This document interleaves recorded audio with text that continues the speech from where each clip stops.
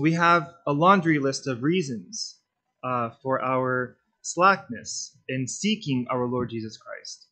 And the truth is that all of our excuses should be examined very carefully. So, if a rich tax collector of a high stature in society is willing to overcome all the distractions and obstacles around him and humble himself and look like a fool and climb up a tree to see Jesus, then our reasons for not seeking Christ more faithfully are probably not that good. In other words, we could put it another way. If we have a reason why we aren't devoting ourselves to seeking God in our lives, then probably we don't have our lives properly ordered. We don't have our priorities straight. Zacchaeus is an example of someone that had a disordered life. He was rich, and he gained his wealth from others in a legal way. He was collecting taxes, but he took extra for himself.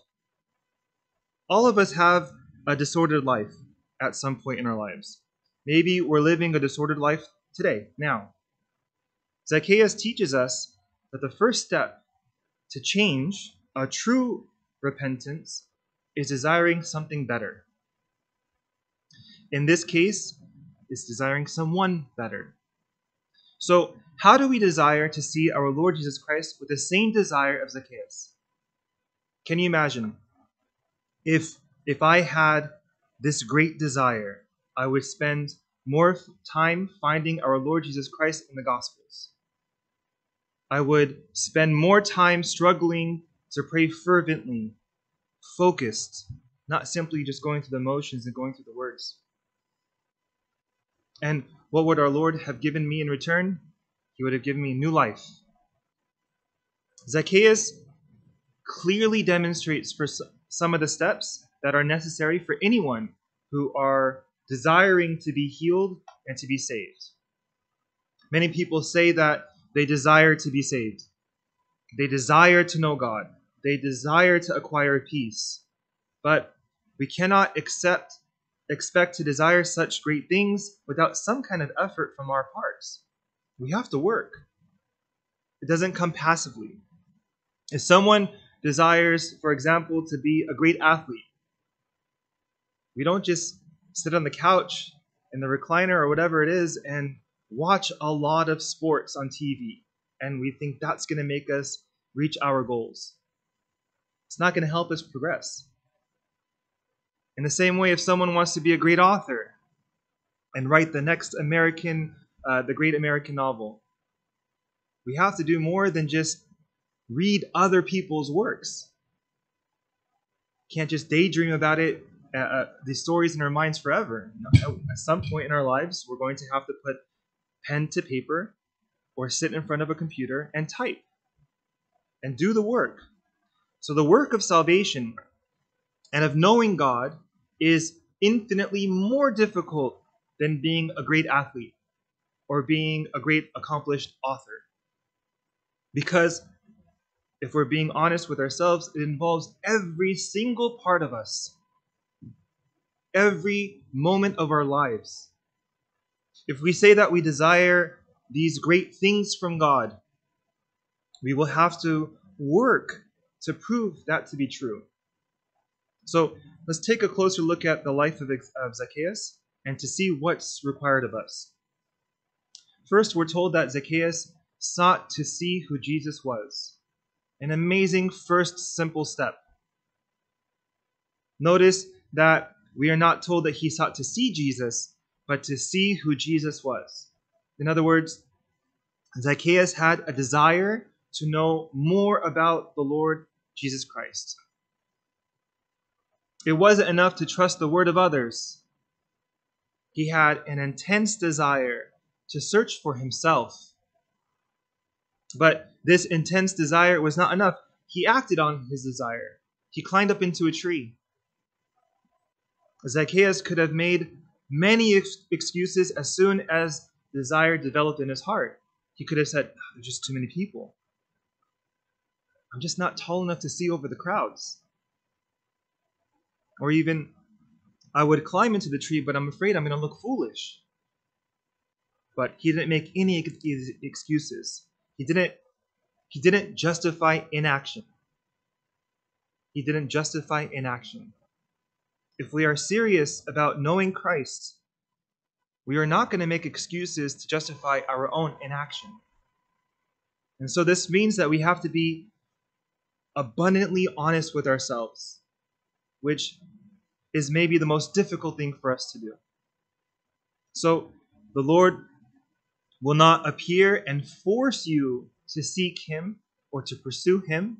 No, we must cooperate with the grace of God that's given to you and force yourself and your will towards him.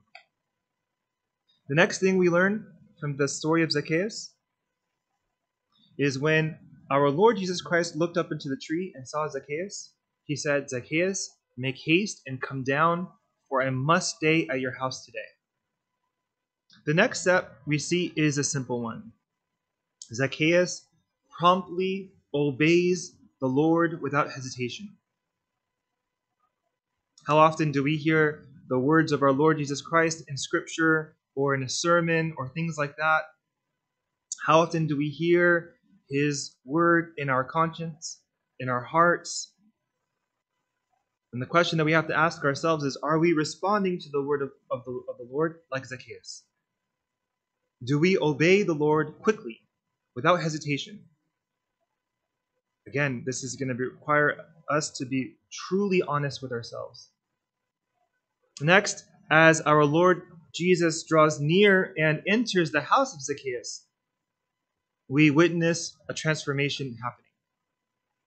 We shouldn't be surprised that this is happening because the presence of our Lord is full of power and full of wonder, even from the first moment.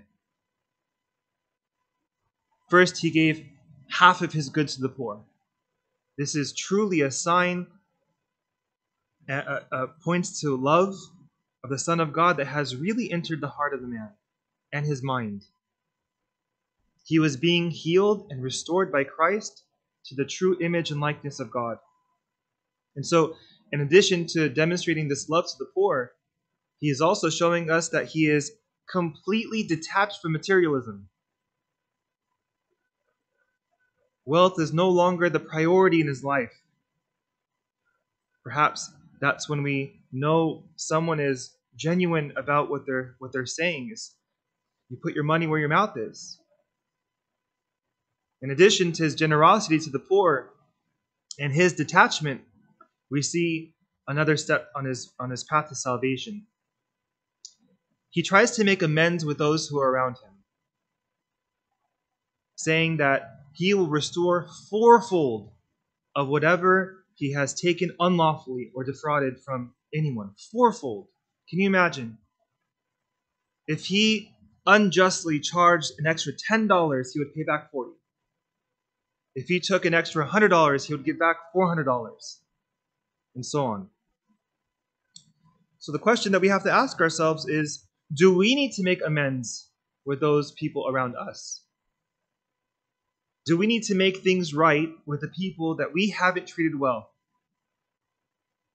All of the steps Zacchaeus took to gain salvation are steps that each one of us should be honest with ourselves and willing to take. Desiring to see who Christ is. Following your desire with action. Promptly obeying our Lord Jesus Christ when he gives you commands. Giving alms to the poor and to the needy. Repenting not only towards God, but by making things right to those who you have wronged at any time. All of these steps are fairly straightforward, but they require honesty. They require a look inwards, and that's sometimes uncomfortable. But they call us to action. They are difficult, but Christ is infinitely worth any momentary uncomfortable feeling that we may face. Every single man, woman, and child will have some obstacles or difficulties that can potentially keep them at a distance from God. Do these allow us to create excuses, or do they challenge us to struggle and to fight to know him. Zacchaeus demonstrates his willingness to struggle to know God. He may look foolish as a grown man climbing a tree. Probably got dirty and sweaty, but it took effort. And wasn't it worth it? We each say that we want to know God more, that we want to have a deeper relationship with our Lord Jesus Christ. So, what are we doing to make that happen? This is why the church places this reading at the beginning of the Coptic year. What are we doing to make that happen? And how do we reflect from last year? Oftentimes we say that we're too busy, we're too distracted to fast. We don't realize it's Wednesday. We don't realize that it's Friday. We're too distracted or busy to pray. We're too distracted or busy to study the Word of God, to even approach the writings of the fathers, to see the lives of the saints. How would Zacchaeus respond in these same situations? How much do we desire to enter into a deep relationship with our beloved? My advice? We have to work on developing a relationship with God as if your life depended on it. Don't be afraid of how you will look. Don't be afraid of what other people will say, your coworkers. Don't be afraid of what your peers at school will say. Because the fact is, they're probably going to say some things. Don't be afraid of the pain and the struggle, because, if we're being honest, there will be pain and there will be struggle. Don't be afraid that you're going to fall short of your goal, because perhaps we'll fall short daily. But if we are faithful, He is yet more faithful. So to conclude, Zacchaeus followed the path of his desire and his hunger for our Lord Jesus Christ by his faithfulness in a very few things. And the Lord granted salvation to him and his household, all within the same day. We want to know Christ, but in truth, Christ wants to be known by us. This reminds me of what Peter was talking about in the adult meeting upstairs last Sunday. Christ wants to be known by us, through us. He wants to dwell among us and to say to us, today salvation has come to this house. So we have to pour ourselves into the task of climbing our trees. Remember that it was through a tree that Adam and Eve were banished, but it's through a tree that Zacchaeus found paradise. And he found the man, he found God, and it was only through him that was granted not only to see Christ, but to sit down and to dine with him. So we pray that we struggle to climb the trees that lead our minds upwards to the heavens. May our Lord Jesus Christ come to dwell in our homes and in our hearts, and to allow us to share in this righteous salvation. May we not rest until we hear the blessed words, make haste and come down, for today I must stay at your house. And glory be to God forever. Amen. Alleluia.